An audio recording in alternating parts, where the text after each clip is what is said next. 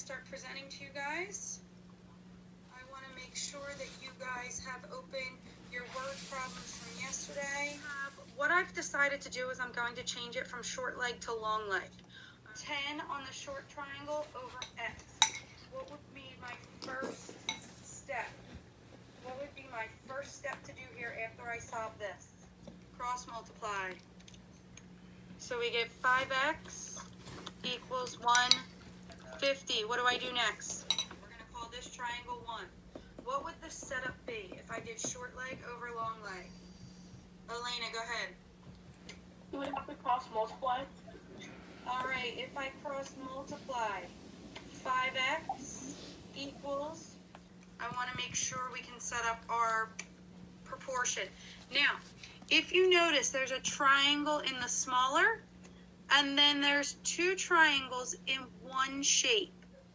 What is the short side? What is the long side? Go ahead. Bright. Will be 4 over 6 and z over 10. 4 over 6 and z over 10. Okay. It would be 2 over 6 equals x over 15. Okay, so when we cross multiply, what do we get? 6x equals 30. Are there any questions on these problems? Bright, go ahead. If the 2 was in the, no, shoot, okay. If the 2 was in the denominator, would that still come as the same answer? So if the 2's in the denominator, the x has to be in the denominator also. Okay, number 6. What am I going to highlight if I highlight this yellow? Now, 11 is green. What else is going to get highlighted green, Macy?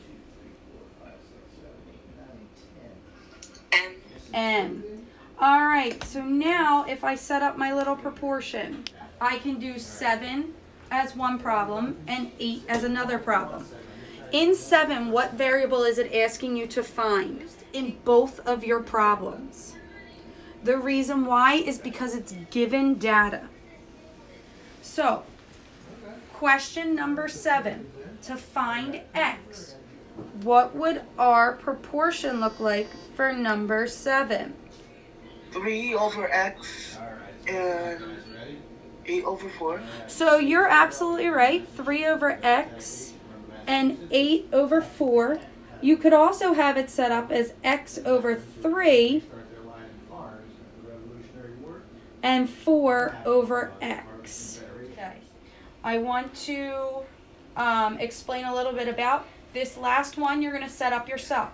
This assignment is due at 3 p.m. today. Make the small shape 1 and the big shape 2.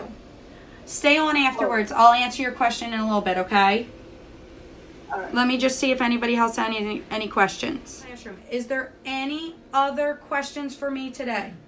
If not, guys, have a great rest of your day, okay? All right, have a good day. Bye, guys. Bye. Bye. Bye. Do your work. Enjoy yourselves. Bye.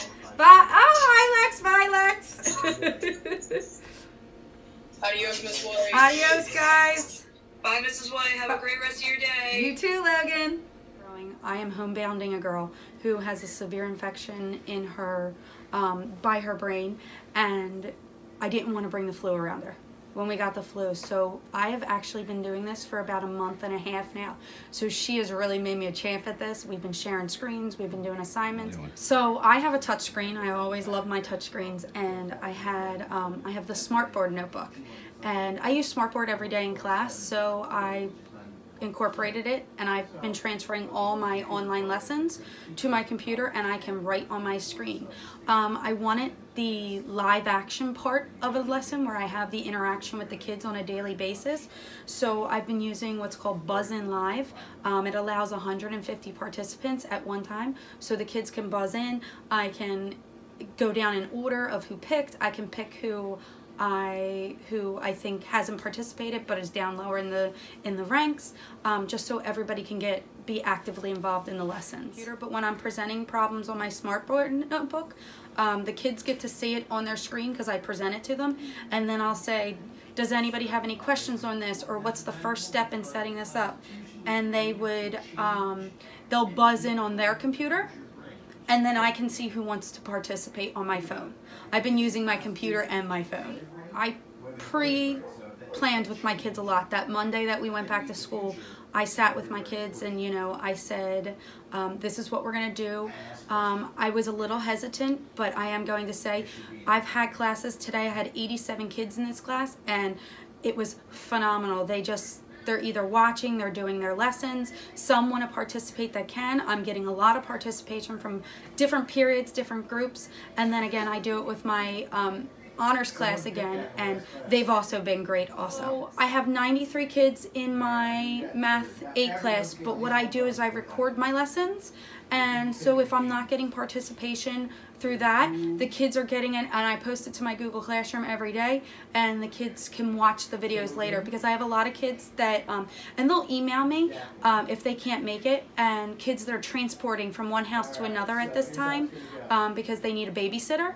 And they'll email me, and I just tell them to watch the video later, and they do. And most of the time, I've been about 95% of my homework's been pretty much done through this past week.